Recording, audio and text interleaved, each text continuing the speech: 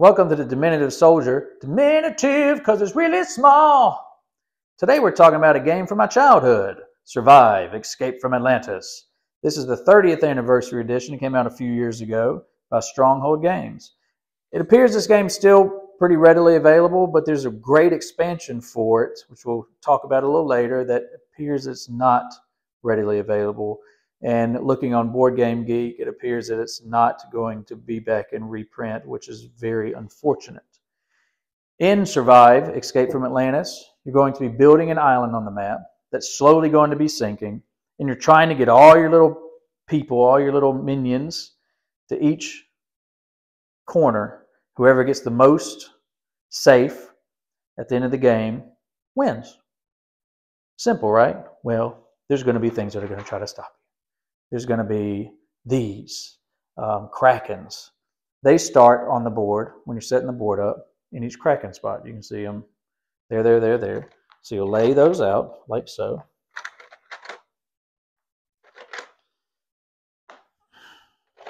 And then each player is going to be getting their little people.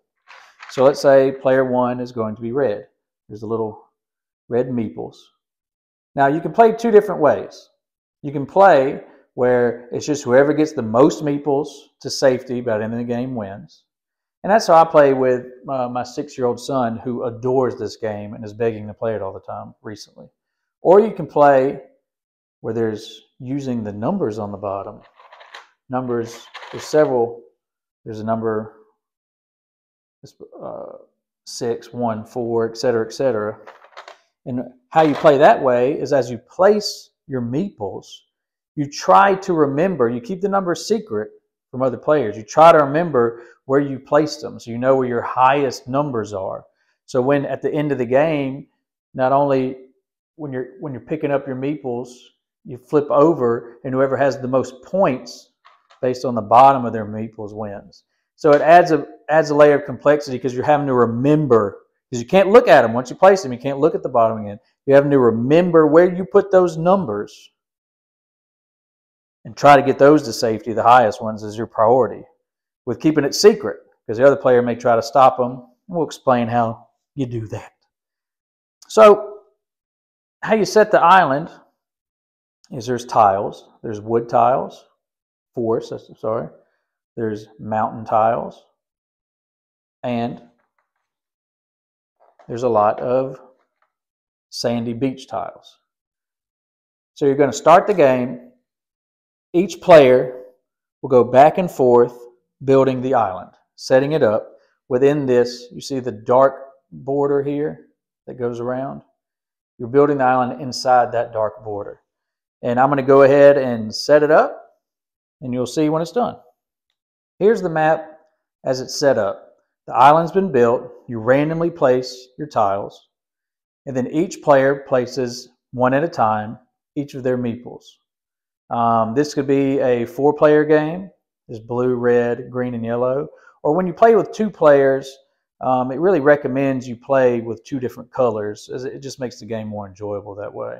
So it could be a 2-player game. You set up your meeples one at a time, and then each player also gets 2 boats to place anywhere they want next to the shoreline, next to land. So that's your setup. And how the game's played is, let's say red player goes first. First, you're going to, if you have a terrain tile in your hand and you want to play it, you can. Of course, when you start the game, you're not going to have one. But what I mean by that is, for instance, some of these terrain tiles on the bottom, like this one, as the island shrinks on your turn, you can keep these red terrain tiles. This one says, at the beginning of your turn, you play this terrain tile, you discard it, and you can move any boat up to 3 spaces. So that can come into play later. But at the beginning of your turn, you can play any terrain tiles, if you have any that you want. The next step is to move your explorers and or ships. And how you do that is you have a total of 3 movement points. You can move anything. You can move one guy 3 times. You can move 3 different people one time, but you have a total of 3 movement points. I'll show you an example how that pans out. I'm going to put this red guy on this boat. That's 1 movement point. Put that red guy on that boat. That's 2 movement points. You can have up to 3 people on the boat. There's little slots in there for them. And so my third move, I'm moving the boat closer to that island. Boom. Red player's turn is done. Now, I sink the island. Shrink, sink, whatever. And how you do that is you start all the sand, beachy land spots sink first. Then once they're all gone, then the woods. Once they're all gone, then the mountainous regions. And the game ends when one of the mountainous regions has a volcano on the other side of it. Once you flip that over, game over. Could be the first mountain region you flip, could be the last. So I can strategically pick one, and let's just say I do this one. I make the blue guy fall in the water. Whoop, he's swimming now. I flip this card over. The green side says it happens immediately. And what that's saying is a whale spawns there. Here's a whale little token. He's going to spawn in the water there. There's whales. There are sharks that can spawn. And of course you have your krakens. They each act differently. What a whale does is destroy boats. He won't harm people, but he will destroy a boat. He'll either an empty boat, it'll just destroy it. Or if he hit that boat over there with 2 dudes on it, the boat's gone, the 2 dudes swimming in the water. What sharks do, sharks will eat people. Any space they enter in, they'll eat the people. They won't hurt boats, so people on boats are safe. And what the krakens do is both. They will destroy boats and eat people. So if a kraken hit that boat, boat's gone, two guys are gone too. So that's how they play out. Pretty simple. When a guy's in the water, you can only move him 1 space total. That's it. So it slows him down. And of course, when sharks come into play, it gets a little more dangerous for them, obviously. So we moved our meeples. We drew a card. It spawned a whale. The next step is we roll a dice and see what kind of creature moves. The dice has the kraken on it, has a whale on it, has a shark on it, and each one of them on the dice twice. So we roll the dice, and it says we move a kraken. And the kraken will only move 1 space. So I'm the red player. I don't want to move that kraken per se. I can't really move him farther away from me, just be equal distance. But let's say this kraken up here, I have no red guys on that side of the board. I'm going to move him a little bit closer to that boat. Krakens move 1 space at a time when they move. Sharks move up to 2 spaces, and whales move up to 3 spaces. So kraken moved him up. Next, let's say it's green player's turn. So green player is going to go 1, 2, 3. He's going to fill that whole boat up. He's done with his movements. Now he shrinks the island. Say he's going to take this one away from that blue player, make him swim. We're going to flip that card over. And so now the green player can keep this for a future turn. So on his future turn, at the beginning of his turn, he can play it to move any kraken in any unoccupied space he wants. So in the beginning of his next turn, he may want to get that kraken the hell out of there. He's going to play this card. Boom. He'll pop this kraken, say, over here, if that boat was still there. He can move him to any unoccupied space. That's a good card to have, and he'll keep it for later play. Now, end of green player's turn. He rolls the dice to see what moves. The whale. He can move the whale up to 3 spaces. It's going to look, there's only 1 whale on the board at the moment. He has no green people who could benefit from these boats. Well, he just says, screw it, boom. Destroy that boat, take it out. Now, boats, on the bottom of these island pieces, there's cards that spawn more boats. Of course, there's a lot of cards that spawn sharks, cards that spawn whales. There's also on the bottom of some that spawn whirlpools. Probably not going to find one. Yeah. So what a whirlpool does, it'll be a whirlpool image. It looks like this. And the whirlpool removes all swimmers, sea serpents, sharks, whales, ships, and explorers from the sea space that it was on, as well as from all adjacent ones. It just sucks everything into it. So there's those in there too that really every time you play the game is going to be different, because of course the island's randomized and built different. There's so many variants every time you play. It really is a blast. Fun, family-friendly game. Like I said, my 6-year-old kid loves it. My 10-year-old kid loves it. I love it. I mean, it's just a blast.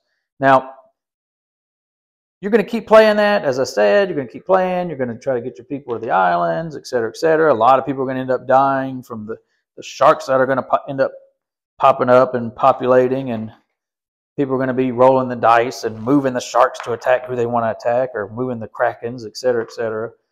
And so you're going to have a lot of guys die, but hopefully you're successful. You get a lot of guys off the board, and you can play either way, where it's just whoever has the most, or count the bottom at the end, and whoever has the most points wins the game. There is, like I stated, there is an expansion. Now, it's hard to find, and I think it may be out of print. It's called Dolphins and Squids. It allows up to 5 to 6 players. Currently, this is a 4-player game. And there's variants you could add to it if you want. The dolphin and dive dice, to me, is the best. It's a great one. What it does, it takes out the red dice. You don't roll this anymore. Instead of rolling that, you have these two that you're going to roll.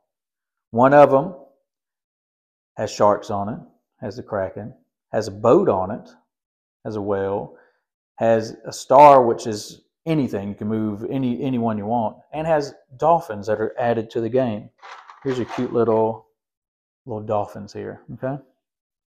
And then you roll a second dice, and it says how much they move. And before, with the red dice, if you remember, the whales can move up to 3, sharks up to 2, krakens up to 1. This randomizes it. Also has a D on it for dive. What that means, if you roll that, they spawn. You could pop them up anywhere on the board in an unoccupied space. And when it comes to a boat, if you rolled boat and dive, it's not actually dive in that case, it's drift. And you could pop a boat up on any unoccupied space on the map. So you would roll those instead to move something. I can move anything I want up to 3 spaces. All of a sudden, those krakens become very dangerous. Before, they could only move 1 space. Remember, the red guy had those there. Now he goes, doom, doom, destroys that boat and kills those 2 red people. So it can make the bad guys more dangerous. It adds, I don't know, to me, it just makes the game more interesting. What the dolphins do is, see their images on the back of terrain tiles that show dolphins.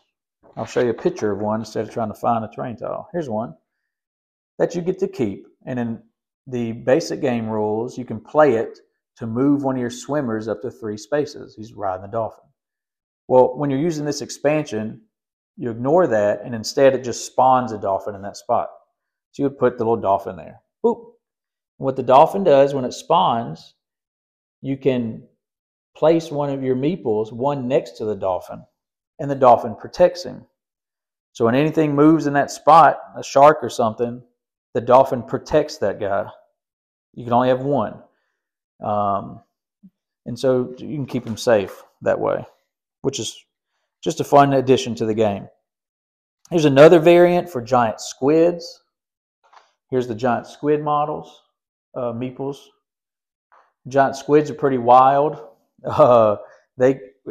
When they get next to land, they'll just eat someone on the land. They just grab them. They'll even do it over here if someone's in a safe spot. And if the whales and giant squids are at war with each other. If a whale enters a spot with a giant squid, the whale will destroy it. The giant squid enters a spot with a whale, the giant squid will destroy the whale, and so forth. So it adds a whole nother variant. I don't play with that one much. That one's, to me, is a bit too brutal. But that's the expansion. And like I said, it is hard to find, unfortunately, because I really think the one where it adds these dice and adds the dolphins is a great way to play the game. So let me give you my final thoughts. So Survive Escape from Atlantis. Now, like I said, this is a game from my childhood that I loved. And at that time, only games I really ever played was Monopoly, Candyland, et cetera, et cetera. You get the point. And I had a friend named David who had this game. When I'd go to his house, we played it, fell in love with this game. This is probably the game that, like, boom, board games are great. What is this? This is fantastic. Loved it. As I got older, I would remember playing the game where the island sank and the rest of the people had no clue what it was called. Just that was just lost to the wind. We'll never think of it or know of it again. And then, lo and behold, one day I was in a local game store, 30th anniversary edition, probably about 10 years ago or something, I guess. I'm not sure. Saw the back. This is it. This is the game. I was so excited. And I have to say, it holds up. It still is a fantastic classic game. It holds up as an adult. It is a blast to play. It's a blast to play with my kids. It is a wonderful family game. The box says it's age 8 and up. Like I said, my 6-year-old plays it just fine. So it says about 45 minutes long. That sounds about right, 30, 45 minutes. I give it a, for a family game, 8.5. I mean, it's a must-buy, to be honest. My last really first review video, I was trying to be a little different. I was like, I'll scale things from like 0 to 100, with 0 being broken and 100 being game changer. And I was, why 0 to 100? Why am I complicating things more? Just make it a 0 to 10. 0 to 10, it's the same thing, right? Let's be honest, it's the same thing. So 0 is a game is broken, which hopefully I never get one of those. 10 is a game is revolutionary, changing the genre, that type of thing. This is high. I mean, as a family game, it's a must-buy. It's an 8 or 8.5, one of those. If you can get the expansion, great. It adds some variety. It adds some differences to it. It does make it a little more deadlier, but you do not need it. The base game is great as is to play with friends, pretzel beer game, and to play with kids. And that's so unique to have a game that you can do both, that you can enjoy with a 6-year-old and a 10-year-old, or you can enjoy with your friends just hanging out and chilling. Great game.